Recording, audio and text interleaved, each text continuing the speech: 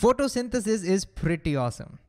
It's where the plants and the trees and all the green stuff that you find around yourself take in water and carbon dioxide from their surrounding and then use the energy of the sun to manufacture their own carbohydrate molecules. And why is it called photosynthesis?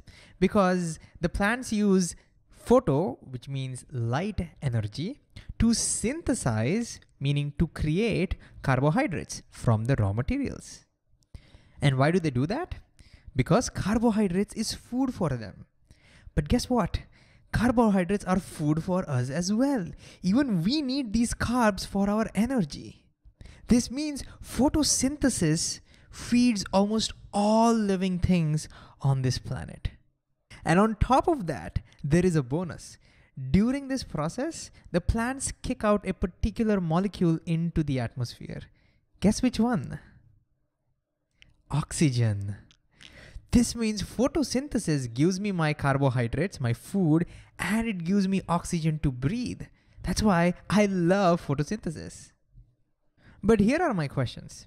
Why can plants and trees synthesize their own carbohydrates, but we animals can't? What do they have that we don't? And what exactly happens during this process? How exactly do they produce carbohydrates from the raw materials? These are the questions that we're going to try and answer in this video. So let's start with the first one. What do plants and trees have that we don't? Well, it turns out that they have something called chlorophyll. What's that?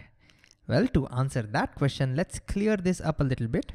And then we'll have to look at one of these leaves very carefully. So if we zoom in, we will see a leaf, which is not surprising. But if we zoom in even further, maybe using a microscope, now we see something very interesting. So these compartments that you're seeing, they are the cells of that leaf. And inside these cells, you can see all these green things, right? These green things are called chloroplasts. And guess what? Photosynthesis happens inside these chloroplasts. Okay? There are a lot of complex molecules inside working together to carry out this reaction. Now, one of the most important molecules inside is a pigment called chlorophyll. So chlorophyll is a pigment found in these green stuff. And chlorophyll is the reason why they are green. Okay, chlorophyll gives them the green color. It makes all the plants and trees green.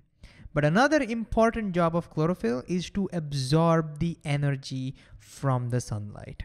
Without chlorophyll, energy wouldn't be absorbed and photosynthesis wouldn't happen. So here's how I like to think about it. Imagine we're concentrating on one of the chloroplasts. As the sunlight comes and hits it, the chlorophyll absorbs that energy and makes it available for all the molecules. Now, they have the energy to take in carbon dioxide and water and then carry out the photosynthesis reaction, which we'll look at in detail in a little while. And then it spits out this juicy carbohydrate molecules. And then it also produces oxygen, and the oxygen gets thrown out. Now, before we dive into this chloroplast to see exactly how this chemical reaction happens, let me tell you a couple of things that I used to get really confused about, okay? First is, because we see plants throwing out oxygen during this process, I thought they don't need oxygen. I thought they need carbon dioxide, but they don't need oxygen. Turns out that's wrong. Even plants need oxygen just like how we need it, okay? And we'll talk more about this in videos of respiration. But plants and trees, they also need oxygen for the same reasons why we need it. Then why do they throw it out? Well, it turns out that during photosynthesis, they create a lot of oxygen. Okay, so they keep whatever they want and the rest they throw out. So they don't throw out all the oxygen, okay? Only the ones they don't want, they throw out, and we are breathing that right now. Secondly, I should think this process only happens in the leaves, but no. They can also happen in the stem and the buds and sometimes in the fruits as well. Okay, photosynthesis can happen in any part of the tree which is green, because any part which is green has chloroplast, and wherever chloroplast is present, photosynthesis can happen. So for example, you may have seen these green bananas and apples, right? Why are they green? Because of chloroplasts and chlorophyll. They can also carry out photosynthesis, okay? So not just leaves, but leaves carry out most of the photosynthesis.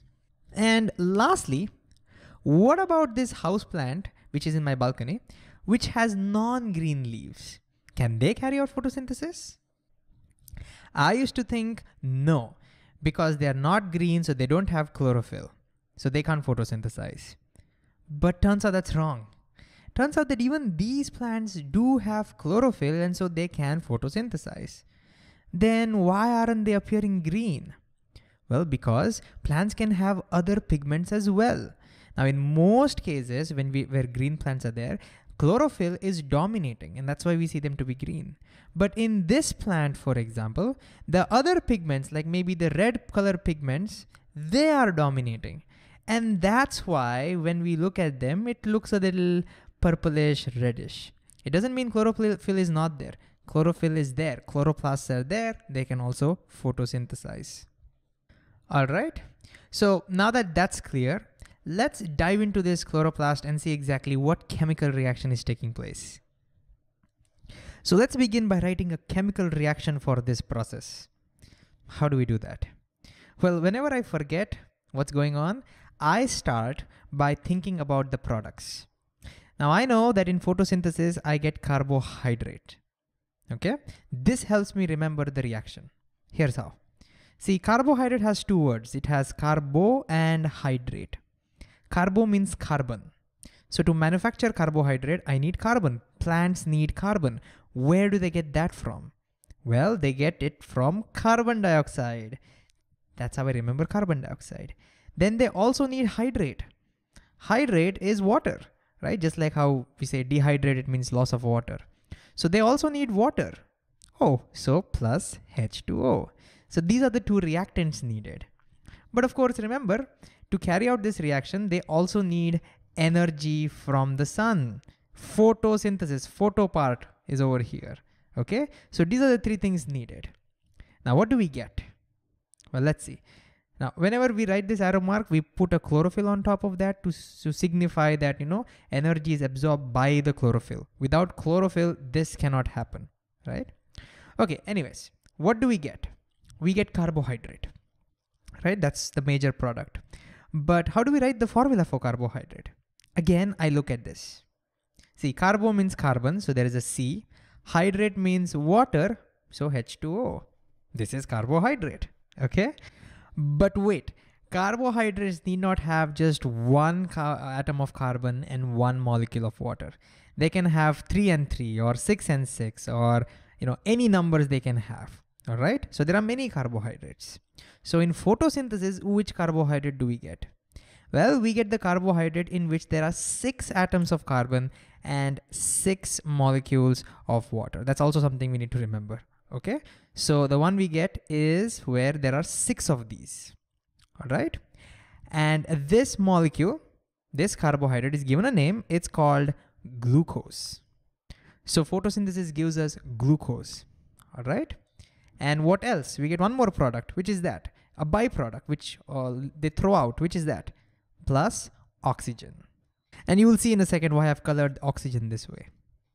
And here is our chemical reaction. But if you look carefully, you see that it's not balanced. For example, on the right, we have 6 carbon atoms. On the left, we just have 1. Okay, so we need to first balance it. And so can you try balancing it first? Great idea to pause the video and see if you can balance this whole equation yourself first. Okay, hopefully you tried. So I'll just quickly go ahead and balance this. Since there are 6 carbon over here, we multiply this by 6. There are 6 water molecules over here, so I multiply this by 6 as well. Now let's look at the oxygen. The oxygen here is balanced, 6 and 6. But over here we have 12 oxygens. So this also will balance by multiplying by 6, we get 12. Now everything is balanced.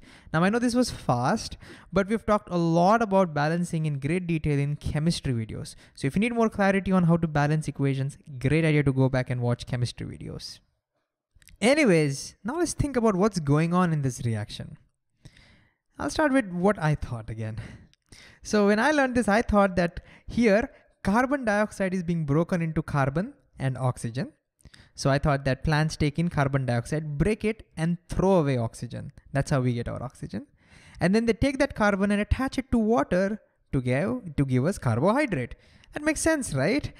Easy, right? Unfortunately, that's not how it works. Why not? Well, the main reason for that is because carbohydrates are not really carbon attached to water. So glucose is not 6 carbons attached to 6 water. I'll show you the structure of glucose. There are many structures, but one of the structures of glucose looks like this. Now I know this looks all scary, and don't worry, we don't have to remember any of this, but what I'm trying to show you is, do you see carbon attached to water anywhere? No, right? It's not like that. It's a little bit complicated, right? So even though the name is stuck, carbohydrate, it's not really a good name actually. The name is stuck, but it's not really carbon attached to water. So you can't attach carbon to water and expect to get a carbohydrate, okay? So let me get rid of this. Carbohydrates are not really carbon and water, but it's useful to remember the formula. I use it to remember the formula, okay? Let's get rid of this. So if that's not what's going on, what's really happening in this reaction? So here's what's happening. The chlorophyll absorbs the energy from the sun and then uses it to break open water into hydrogen and oxygen.